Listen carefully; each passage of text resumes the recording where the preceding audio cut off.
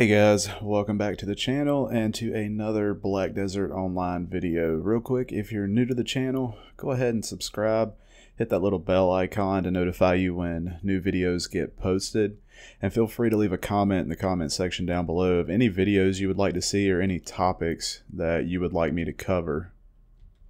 So this is going to be episode 9 of Forgotten Grind Zones, and today we're going to be taking a look at the Pila Ku Gel, which is on the far east side of the desert, just south of Zaratown. Now it recommends 210 AP out here. You can grind comfortably with 220, 230 AP. If you're closer to that 210 AP range, and depending on your DP, it would be beneficial to bring some drafts with you to use. You can always use your Destruction Spirit Stone to give you a little more AP so you can drop the mobs faster. As far as drops out here, pretty much all the same drops as the Sulfur Mine. You've got the Black Spirit Claws, which are going to be your biggest money maker out here. Kaffir Stones, Armor Weapon Stones, Spectre Energy, which I haven't seen drop yet, and then the Cecil's Necklace. Now this is a nice isolated area, so you really won't run into people out here. Not many people are going to take the time to ride all the way out here to grind. The experience out here isn't terrible. I got about 2% in an hour at level 61. Now that was with, full EXP buffs running. And you can also get Marnie Stones. And remember to grab those before you come out here because there's not a Marnie Stone vendor at this grind spot. So make sure you pick those up before you head all the way out here.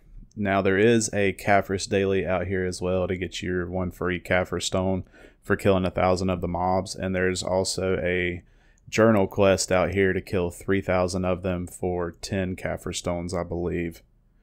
The mobs out here have a pretty good aggro range, so it's not too hard to group a bunch of them up to AoE them down. They're very easy to kill, especially if you're above 230 AP. It's no problem at all to kill them.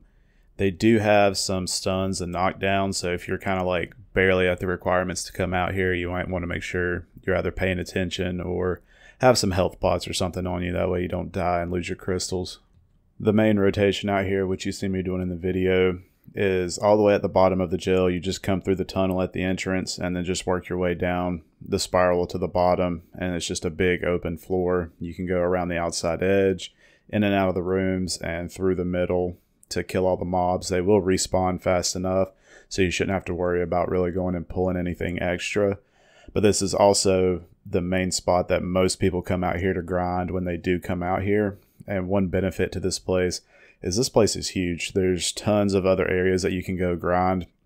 Tons of hallways and corridors off the side with big rooms in them. So you can always, if you don't feel like PvP and if there's someone out here, you can always go in one of those other doors through the halls and stuff to find a different grind spot. It is easy to get turned around. I have actually kind of gotten lost out here before in the past, before I kind of figured out what was what. But it's really a fun place to grind, and I enjoy coming out here just because you very rarely will run into anybody else. Now, as far as silver per hour out here, it's not the best. It really depends on if you get the Black Spirit Claw piece drops or not.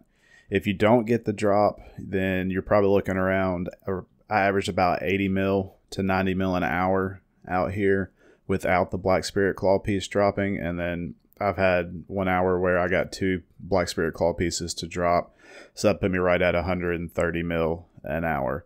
So it's really going to have a big kind of gap in the consistency as far as how much silver per hour you're going to get out here, because it really depends on that Black Spirit Claw piece to drop.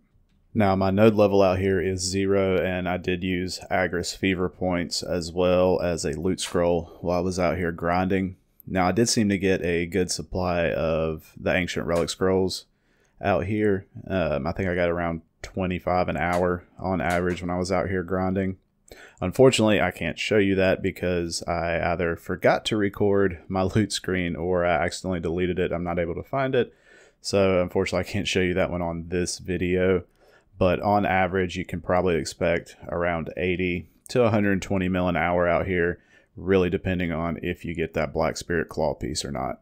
And like I said, just because it is so far out here, don't forget to go ahead and bring your food buffs with you and grab your Marnie Stones before you come out here. That way you can, get that little bonus EXP. Well, that's going to do it for this video, guys. I hope you guys enjoyed it.